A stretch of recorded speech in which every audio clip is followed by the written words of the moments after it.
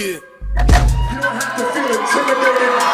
You don't have to feel intimidated by people pushing their agenda on you and trying to force feed an idea down your head. If you expect me to always just believe what you say, then obviously you don't respect me, motherfucker. That's what you want.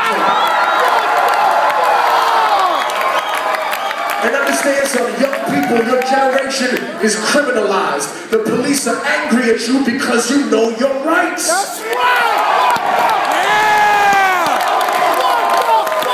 So you can't stop me, you can't search my car, motherfucker. You don't have probable cause. Are you mad because I know what it means to be an American, you stupid motherfucker?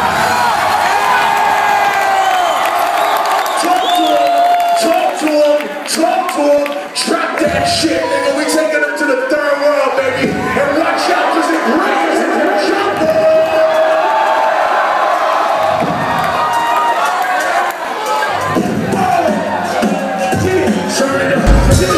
Third world, motherfucker.